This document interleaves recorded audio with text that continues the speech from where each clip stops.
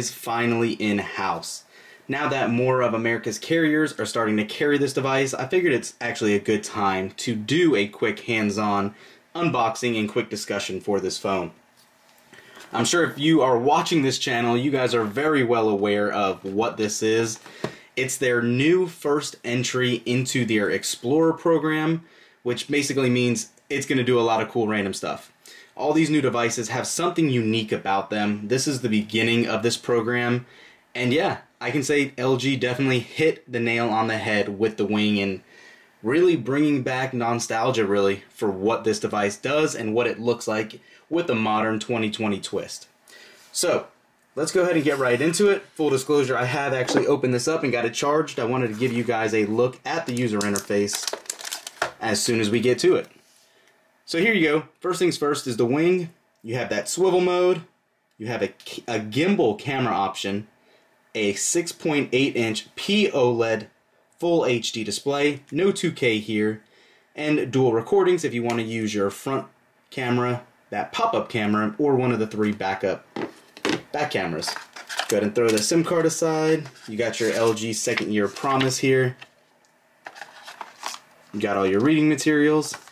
You got your SIM card ejector in here. I'm not going to worry about that. Let's just go ahead and throw it over. You got your fast charger, which is USB-C. You're going to have a USB-C to USB-C adapter.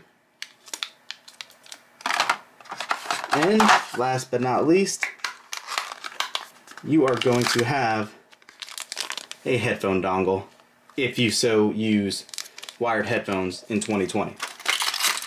Now, let's go ahead and push this all to the side. If you guys are not familiar with this, this is a 6.8-inch Full HD display like I was telling you about. 64 megapixel primary rear camera, 8 gigs of RAM, 4,000 milliamp hour battery, and you're not here for just this single display. You guys are here to check out that swivel display. And yeah, I think LG nailed it. The phone is definitely not too thick, feels really good in hand. Speakers sound pretty good as well.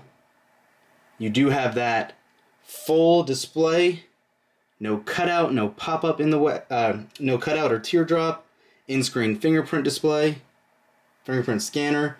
It's been a fun little phone to use the last couple days.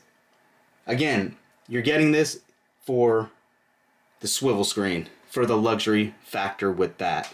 And what I mean with that is, as you can see, I got TikTok going at the bottom, YouTube going up top. It's a unique experience. You can do pairing apps, so obviously I have YouTube still going here, and Apple website on the bottom. It's pretty cool. It's something totally different that you just don't see every day.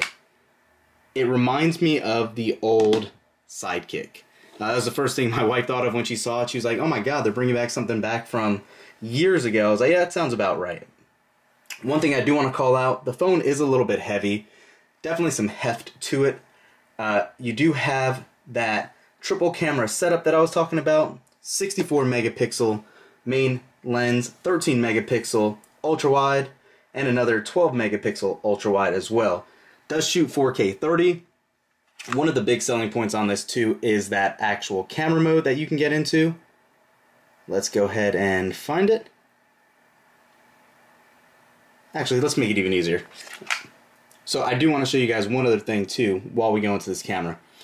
You can only shoot 4K video when it is closed. If you flip it up and go into this gimbal mode or any of these dual recordings, you cannot do 4K video. You are locked into full HD. As you can see there, you can only change it between full HD and HD. So 720 or 1080 is what it's locked to. I found that you need a lot of light to be able to use this and for it to work really well. You can see you actually have somewhat of a wide angle. Let me go ahead and angle this down for you. You have a wide range of motion, which is pretty impressive. But I just don't see how much of a useful use case you'll get if you want to record at a higher resolution. the video quality degrades very quickly when you actually are not in, when you are in gimbal mode, excuse me. You can see the user interface kind of changed a little bit here as well. It allows you to kind of jump back into what you're doing when this other display is opened. They really did make a very, very well built device. I think it's more of a proof of concept currently. I don't know if I'm sold on it yet. I've only been using it for a couple days. I like it. It's going to take some time getting used to. The battery has been pretty good, not great. You have that quick charge 4.0 adapter in the box, so it does charge up pretty quick. Yeah, I mean, 2 color options, Aura Gray and Illusion Sky. I just don't know for the price point if this is a phone for everybody. It's going to appeal to a unique crowd, and that's really it. One thing I didn't show you talking about that camera again is that pop-up selfie, which you can see right there. What's up, guys? But I don't know. What do you guys think? Is it worth $1,000 when you can go get a Pixel 5 for almost, you know, a little more than half of that? It's going to be the question right now.